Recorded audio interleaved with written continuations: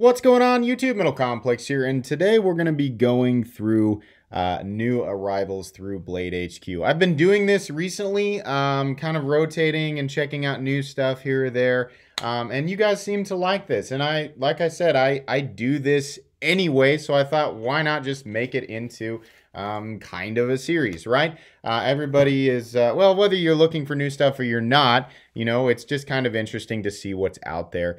This is a good way to keep myself updated on new releases, and it's a good way to inform people who are actually looking for something new to perhaps spot something that they're interested in. Why do you need to watch a video on this? Why can't you just go do it yourself? You can. I always make that easy on people. I will leave a link right down at the top of the description in the video you're watching right now so that you can just go look through this page. You certainly don't have to watch this if you don't want to. Let me make this clear. I am super busy in the next coming days. So I'm having to do like extra pre-recordings, and that means that for the people who are watching this the moment it goes live, this was actually recorded on Wednesday. So there's likely more new stuff than even what you're seeing here by the time you're actually seeing this. Normally I try to do this one day in advance, right, at the you know, at the latest, so that you guys are seeing the newest stuff. But yeah, so if you're curious, right, there's probably more new stuff than what you're seeing here. Please follow me on Instagram at metal_complex. And if you'd like to check out my Patreon, there is, of course, a link down in the description. There will be individual links for any of the things that I find super interesting. Any links that you use to pick something up. Full disclosure, it does benefit my channel. BladeHQ is not paying me to do this. They're not, you know, they didn't request that I walk through their website or anything. I'm just going through and checking some stuff out. That's just what I'm doing. So if you want to use the links, you can. If not, that's okay too. Real quick here, the Kaiser Feist.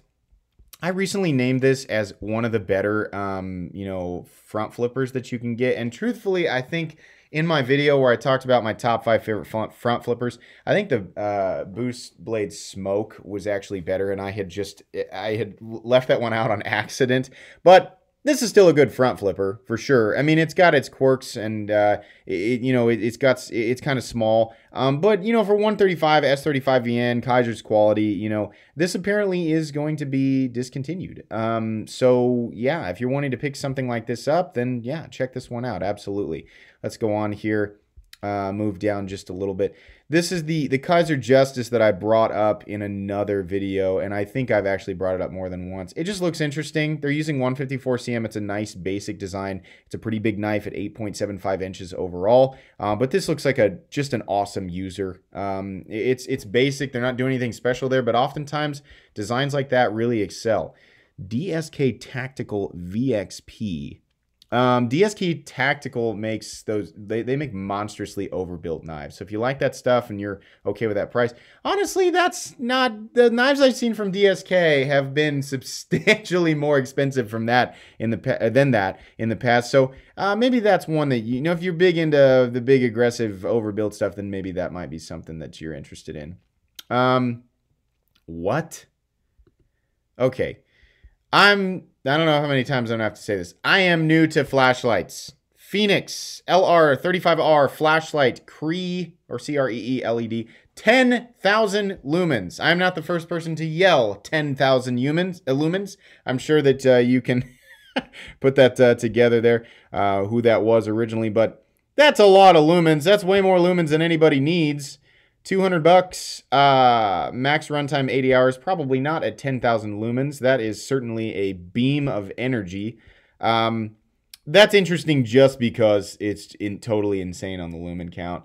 But okay, there you go. I mean, again, you're not getting this information from anybody who's like really well versed in the flashlight world. I'm literally just drawn to that just because of the lumen count, just because it's funny, right?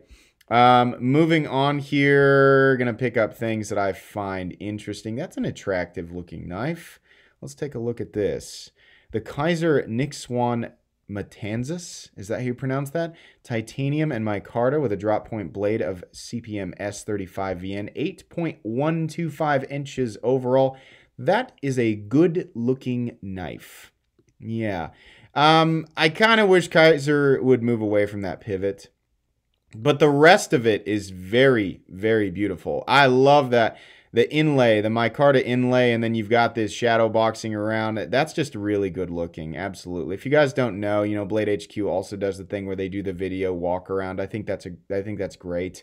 That way you can get an idea of what it's like in somebody's hand. Even though everybody's hands are totally different, but it's still really cool. Look at this. Everybody jumped on my Gail Bradley 2 video that I made forever ago, and they were like, again, because I was like, it's discontinued, it's not coming back, and it's here. And people were like, this is available. And at first I jumped in, I was like, this video's old, like there's no way for me to know. But actually I'm glad that people told me, because this is an excellent knife. $171, and yeah, you're getting that laminate carbon fiber, whatever. It's a steel, or is it steel? I think it's a steel liner lock. But the laminate carbon fiber in G10, but CPM M4, and overall the design from the perspective of somebody who's actually going to go out and use it is excellent. There is a bit of a problem with access to the liner lock on this knife. It's a bit uncomfortable, but man, what an excellent knife. I mean, CPM M4, we just don't see enough of it. You know, overall, I really like this. And I want to see a Gail Bradley 3. I want to see, you know, I'd honestly like to see a more expensive one that's got some of the issues worked out. I want to see all carbon fiber. I want to see a relatively similar blade shape and overall profile, but I want some better access to that lock. Honestly, I'd like to see this in a compression lock. Oh, sorry, that was creepy. But yeah, that's something that I would very much like to see. I'll be linking that one. Some left-handed Sebenzas in ladder Damascus. That's pretty cool. Let's move on here. Some of those, the CRKT Provoke that's a kinetic morphing karambit that it looks like a transformer. Interesting there. All right, moving on here. Viper knives, Vox, Katla. It's kind of nice. I've had a good experience with Vox in the past. Absolutely, I like these. Look at this QSP knife worker. Let's go ahead and look at this one. I like modern designs that have a classic appeal to them. $76.95 gets you what I'm assuming is a slip joint. Let's read more. The QSP Worker is a solid utility knife with a lockback mechanism. Okay, well there you go. It's a lockback. In fact, I'm stupid. You can see the lockback right there. The knife has a traditional vibe to it, but it uses modern materials for comfort. Oh, that's very similar to the dialogue I used. Performance and strength is after the comma. The pivot has ceramic ball bearings for smooth action. The blade has a sheep's foot profile. So we have a lockback here with ceramic ball bearings. This is not necessarily a tiny knife either. 7.75 inches. Before you dismiss Bowler N690, I will say that I've had a very good user experience with Bowler N690, and it is perfectly welcome in this price range. This is unique, and it's very cool, very classy, cool looking. QSP is hit or miss with me. Their Penguin, I've got one in hand right now, and their Penguin is very impressive, but this looks cool. Honestly, I mean, this is neat. They got a pocket clip on it. I mean, yeah, actually, I'm almost intrigued enough to pick that up for myself, honestly. That's pretty cool. I like that. I'll highlight that one. We'll get links down in the description for that bad boy. Moving on here. This is one worth highlighting because of the price on it. The Riat Baruka T3000. The reason I want to highlight it is because Riat really likes that $400 price point and up. The fact that we're looking at a $310 Riat here, let me find one that is appealing to me right here. I've seen this floating around. It's not necessarily brand new. You've got a 7-inch overall knife, 3-inch blade, that very futuristic. Oh, wait a second. Is this an integral? Let's read. Experience React quality in a scaled down EDC-friendly size with the Tashi Baruka, so that's the designer, T3000. The T3000 model showcases a bead-blasted titanium handle with carbon fiber inlays and a satin finish recurve blade. Ceramic bearings facilitate smooth and fast deployment of the highly effective blade. This sturdy T3000 folding knife offers distinctive Baruka style and a pocket-friendly design. It looks like an integral. I'm sure you guys are like, why are you... We can read that. If this is an integral, gosh, it looks like it is. It really does look like it is. I I wonder if this area right here is what's making me think that that is the case. If that is the case, wow, $320 is a really good price. That's a lot of money no matter who you are. That's a lot of money for a knife. But a little integral that has the whole futuristic appeal to it. Ooh, it's kind of a mini Riot Future. And I have the Riot Future, or it just mailed back to its owner, but that was impressive. Look at that nice contouring, the carbon fiber inlay, that really cool blade shape. Got some different anodizing options on the hardware. Pocket clip looks like it goes with the design. It's kind of a sub frame lock with the overlay. That's neat.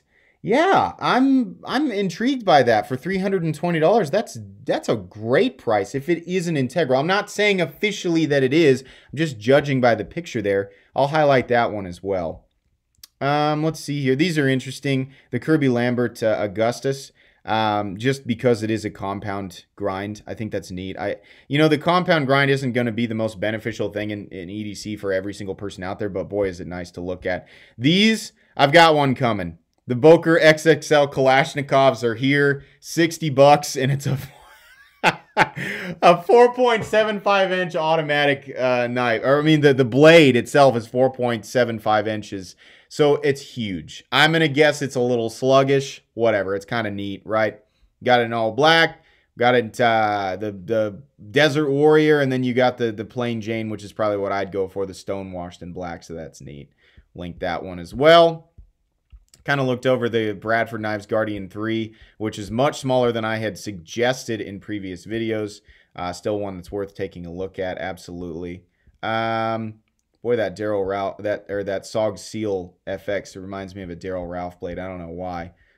Probably plenty different. It's just immediately, that's the first thing that I think of.